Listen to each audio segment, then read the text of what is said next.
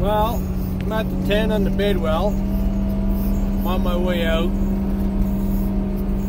One of our guys put his truck in the ditch because of the ice. Road's not sanded well enough. I'm breaking down for a corner and front end let go and he put her in. He's in there pretty good.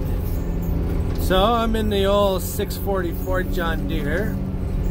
I got the hammer down, come on. What a thing to try and hang on to on a road that's rough. You get into the whoop-de-doos and she just starts bouncing you for a ride. It's not very fun that way. And I only got tire chains on the front. So, scared of the back moving around, right? So, we should see Andrew here pretty soon.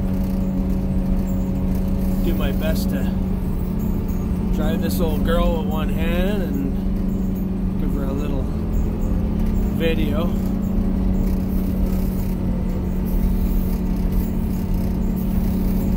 And I don't run these loaders every day, so I'm not really used to how these friggin' things steer. They don't steer very nice like a transporter or a car or something. Little orbital valve on the bottom of the steering column that makes them turn, so you gotta keep that column always moving or it's gonna go one way or the other or wherever it wants to. Lots of fun. The road looks kind of brown.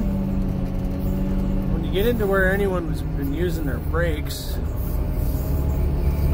that's where you see the ice, or where the trailer's been turning hard around the corners, because trailers tend to drift a little bit on every turn.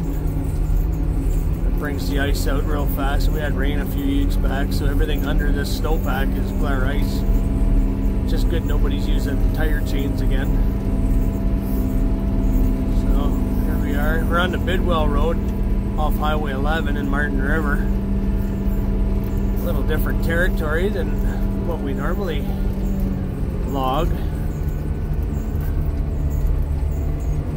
Something new for us, eh? Far from home. This old girl's running good. Been in it now for, well, 12 kilometers. Got the hammer down, tab her wet.